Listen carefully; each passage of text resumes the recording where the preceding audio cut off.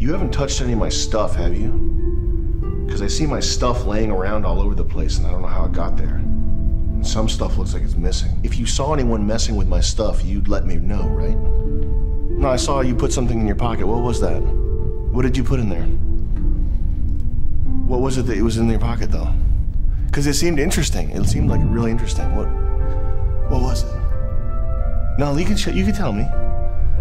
You can tell me. Just tell me what's in your pocket. But turn your pockets out really quick. Turn them out. Just turn them out. What is in your pocket?